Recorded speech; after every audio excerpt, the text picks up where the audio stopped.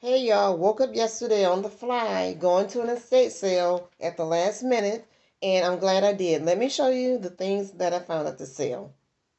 First things I found was for $2, and mind you, everything was marked 75% off the price. So I'll give you the grand total at the end. I got a set of 4 Christmas tree napkin ring holders. They're ceramic or porcelain or something, but I just think they're really pretty. I think they're really pretty. Nice statement piece for my table. I got these pots and pans by Revereware. Revereware made in the USA. Copper core.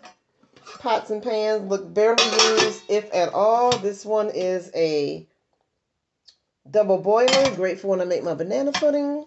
And then I have the matching 2 more. Woo. Sorry, 2 more copper core pots by Revereware.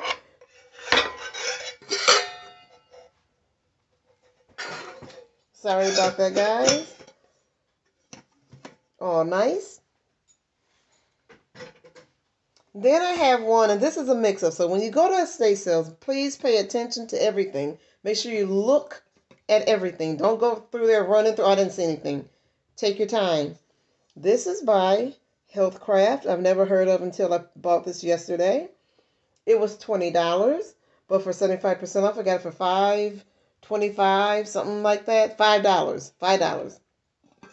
This is 5-ply surgical steel. I don't think this has been used. But I know the selling to resell these, the rate is high. So that's why I got it. And I have another channel for all that stuff. But anyway, the mix-up was someone put the Revereware copper core top lid on it. So the price for whatever went to this was $6. And they didn't honor this price because of the mix-up. So I kind of got lucky. And then this made my whole trip. Was the Waterford decanter. Look at that, y'all. That base is big as my hand. Look at this decanter. Look at that cut in that crystal.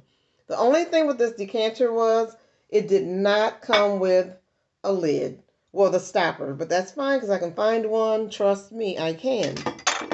It was $75, but it came to $18.75. Made it all worth it. And then I got this, I thought was a dresser set. This is M&Z Austria porcelain.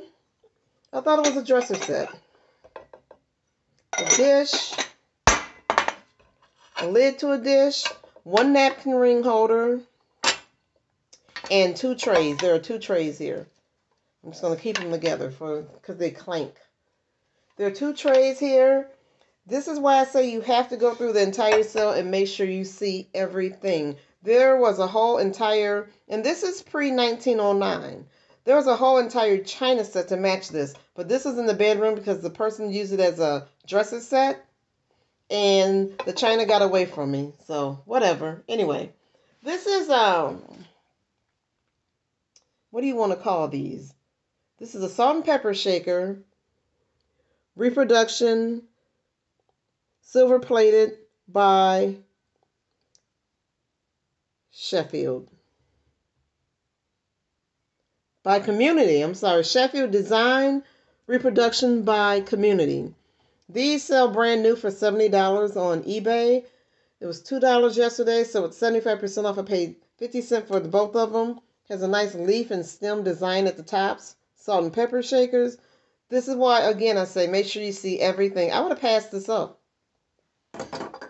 Okay, so after we left the estate sale, we went to the Goodwill. And at the Goodwill, I found 2 crystal glasses. Not sure if they're Waterford because there's no mark. I'm still doing the research on them. Listen to that. These were 89 cents each. Now, I bought the 2 of them because I've had this happen to me time and time again, and I'll explain that on this next one I found. Yee-hee-hee. Don't want to break those. I found 1 single glass. No etch in it that I can find as of yet. Look at that design. Look at those cuts. Listen to that music. I bought this 1 single glass for the simple fact there have been times that I've been in Goodwill and I saw one something or two something, and then I go back a month or two later and find the rest. So I'm waiting for these. But altogether, yesterday I have it all wrote down somewhere here, $46 for a Waterford decanter to be included in my haul. That's pretty darn good. Thank you. Until the next video, happy thrifting. Build your home on thrift as I have.